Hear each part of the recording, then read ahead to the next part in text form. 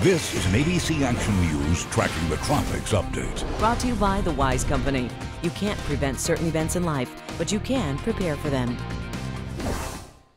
Hey, doing everybody, I'm Chief Meteorologist Denis Phillips. Here's a look at what the hurricane season should look like, and once we hit November, we're down to 5%. So all of the named storms combined, only 5% of them are in the month of November. Now, we were thinking this could become Patty, but in 24 hours, the cooler waters of the Atlantic and a lot of shear have bumped this chance from 90% down to 20%. So it doesn't look like it's going to happen. It wasn't a threat to us anyway, as it was going to curve off to the northeast.